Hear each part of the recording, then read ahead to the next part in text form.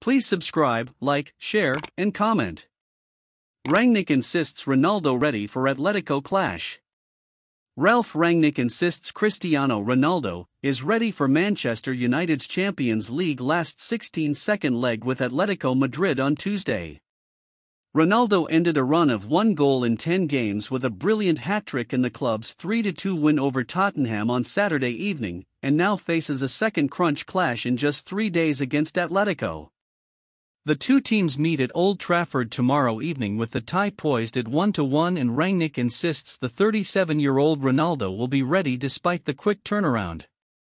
Ronaldo has enjoyed an excellent goal-scoring record against the Spanish side, and has netted 25 goals in just 36 career appearances against Atletico. Rangnick praised the forward's match-winning contribution against Spurs, and is hopeful Ronaldo can deliver once again for the Red Devils. "I'm not worried that he's not been able to recover. He's always been a person that looks after himself and his body. He knows what to do," Rangnick told his pre-match press conference. "If he can score another 3 goals, we will see. It's not easy to score 3 goals against this team at all. His overall performance against Tottenham was good, if not very good, and this is what we hope to see from him again tomorrow night." Atletico Madrid created the better chances during the first meeting between the teams last month, though Anthony Elanga's late equalizer has handed United a slight advantage ahead of the home return. Rangnick says his side have learned lessons from the first encounter, and has called on his side to bring energy into the contest with the La Liga champions.